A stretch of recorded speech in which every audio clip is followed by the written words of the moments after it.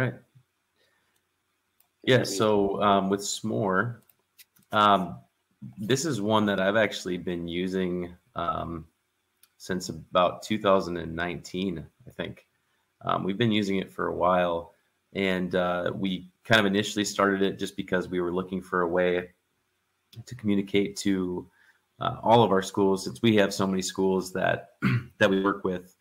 We have 7 right now. That equates to a lot of staff that we can potentially get content out to. And so at the time, Smore seemed like a really good option for doing that.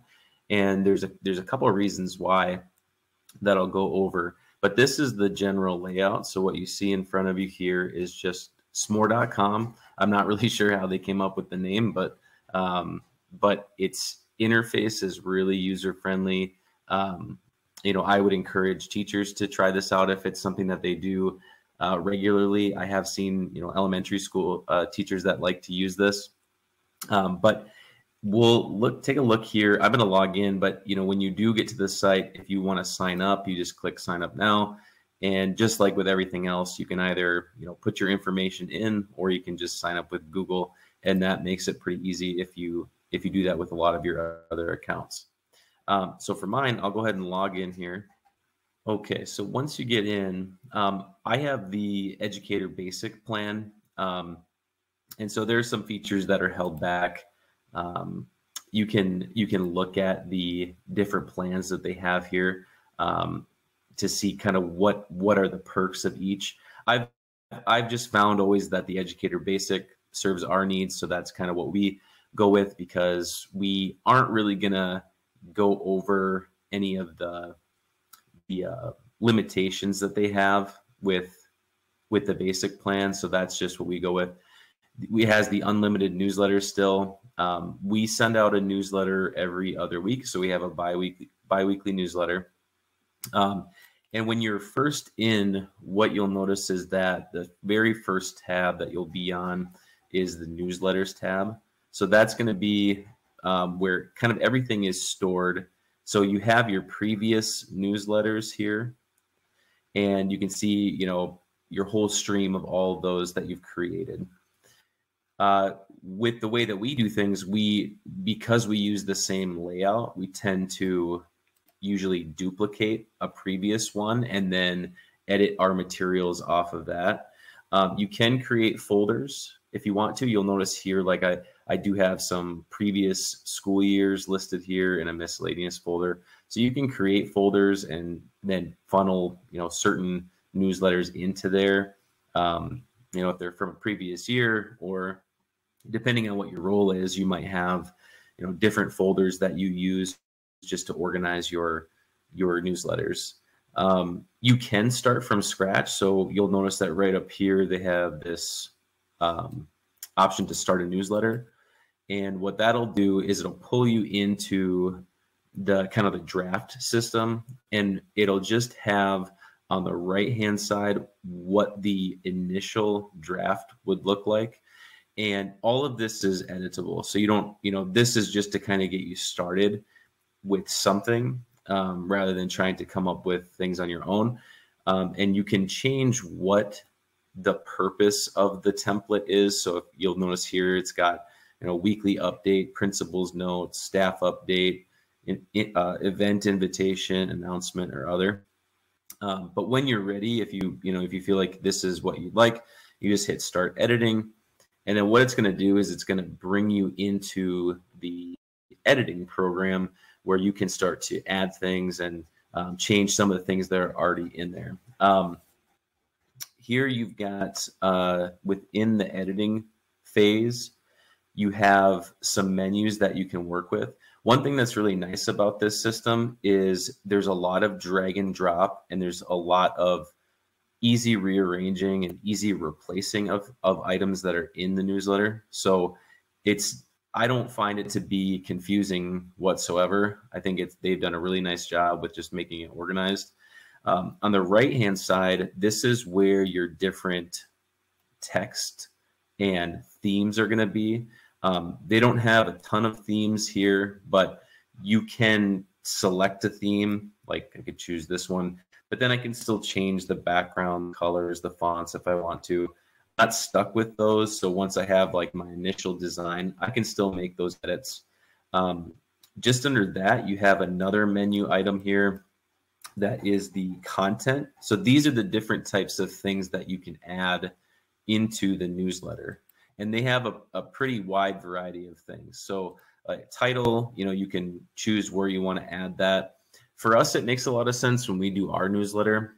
And let me actually just shift over to one of ours and show you. We do our newsletter in a way where we have categories of things that we like to communicate with our staff that we send this out to.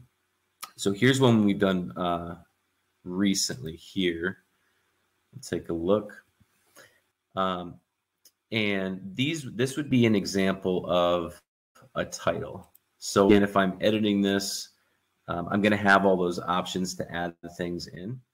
So you can see that menu showing up again, and you can insert any of these things. But this would be an example of a title. You can put in photos. So one version of that is like here we have, this is a photo, one whole photo. But you can also do, when you click photos, you can do one large photo like this one here, or you can do columns. So you can have 3 different pictures if you want to, and then you can add titles and descriptions to those. Then you get into the videos. The videos are link based. So what that means is that for me, when we have a video, what we do is I'll actually upload it to YouTube, and then I'll take that link and I will pop it into here. So you'll notice this is a YouTube link video. But the nice thing about that is whatever thumbnail you used for the video on YouTube, that's what's going to show up in this space too. So what's nice about that is it makes it look really presentable, as long as whatever you did with your thumbnails was you gave it a nice graphic or something like that. I won't get it too much deep into these because we're just kind of previewing Smore, but there is a lot of options here that are worth exploring.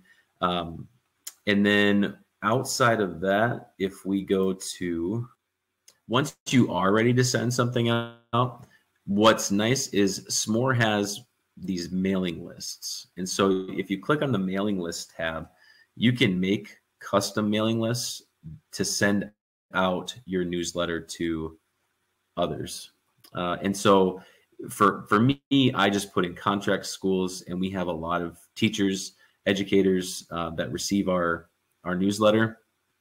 You don't have to, you could make as many mailing lists as you want. Maybe it's more by, content area, if you're just talking about one school, for example, or one district.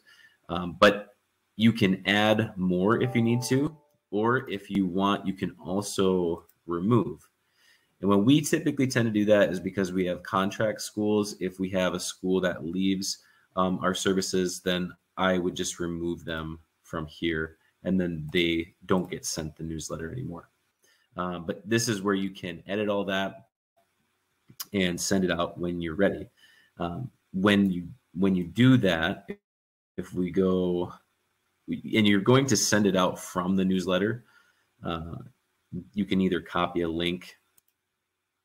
Each newsletter has its own unique link handle at the end. And so it'll be smore.com. And there's a couple different options here for sharing it. Copy link is going to be where you can grab that link, and then you could always just paste it into an email. But what's nice about this is with our mailing lists, when I'm done with this newsletter, I can just click share with email, and I can click add mailing list, put my contract schools in there, and then go ahead and send it out. I can even schedule it if I want to, and add a personal message. I tend to just send it out. Our staff, because we do it bi-weekly, they tend to expect that it's coming, so they know, they know where it's coming from, and it's going to be sent out on every other Friday, and that's how we run ours. But you could certainly do some different things there. And I should mention, I guess the upgrade is where you would be able to schedule. We don't schedule, like I said, but that's something you could explore if you wanted to. And then outside of the mailing list, they have this template area, which is really nice because I just describe it as, you know, like teachers pay teachers, but for Smore, it's specific to Smore. They call it the educator hive. And this is going to be where either the company submits newsletters for users to use, or you might have where you have users that are creating newsletters and then making them public. In each newsletter, you can choose whether you want it to be private or public. And so it would show up here. You can you can filter out by category, or you could search for templates directly in here. So I can search for, you know, I want a back to school newsletter, and it's going to filter that out and give me some options here for these. So this is going to be a fully fleshed out newsletter, but when you click on it, you're able to make it your own. So I can just choose start using this template. And then it's what I'm going to have is my own copy. And then I'm not subjected to, you know, just keeping everything that the previous creator had put in there. And change anything on this using those same editing tools as I would as if I was making my own from scratch. But at least with this, I have a nice layout of what I could potentially do for mine. Maybe there's some things in here that I do like and I want to keep, and then maybe there's some things that I don't, and I want to switch out, or I want to just get rid of altogether. But there's a lot of great resources within that template area to allow you to create from or off of other people's ideas. So that's kind of what a little bit of a breakdown of Smore, covering what we do with our newsletters, the mailing lists, and the templates. And I would encourage everyone to give it a try and see what you think of it. Yeah, definitely. And I've played around with it a little bit, and definitely there's some neat features. And like if you can, I'm not sure what you get on the free or what you get for paid for, but don't you get some insights too into the number of people that open it, the amount of clicks that different segments of it get, which could be helpful for many people too, to make sure that whatever information you're trying to get across is getting to the people it's intended for, right? Yeah, I'll just go in quickly on this. Thanks for pointing that out. On the right-hand side, you do have some analytics that show up. The very first thing you'll see is the amount of views that it got, so you can see how many people are engaging with it. And so I'll show you here in a second with the analytics. But what it's nice too is it'll actually send you updates in your email of, you know, it'll do like kind of milestones. So it'll send you email that, you know, your newsletter got its 50th view, 100th view, 250th, and then increases from there. But this is your view count. And then in the analytics, you can see a little bit further breakdown of some things. You can see, you know, where are they accessing it at? And so for this newsletter in particular, you have where most of the users that are engaging with it were from email. However, you know, you can see there are some other sources as well. So you can see you have two there that access it directly from Smore. And then you have where are they accessing it the interactions that they have on the links there. So if they're clicking on something, it gives you the breakdown of where were people viewing it. So were they viewing it on a mobile device or desktop? And then average time reading is 2 minutes. And then you do have some other breakdowns here. They've improved this a little bit more. It used to be not as comprehensive. And sometimes it was a little unclear to see how in-depth those interactions were. They did have where it used to be a bar graph here, and you might see, you know, this many people spent under 1 minute, this many people spent 5 minutes, 10 minutes, and so on. And so you can see a breakdown of how long people were sitting on the newsletter as well. So yeah, all of that's really helpful, just to be able to see, you know, if you're trying to compare the content that you released, maybe looking at what were the things that were more popular amongst teachers that they were gaining more insight from, compared to maybe another newsletter that didn't do so well. So, you know, the other thing that I think is kind of nice about it is it definitely, and you actually showed one of your stats was 54% or something were viewing on a mobile device. And you can really tell that this newsletter is going to format itself so that it works really well to view it either from a tablet or a phone, or on your laptop or desktop computer, and it will display equally as nice. So that's kind of cool too.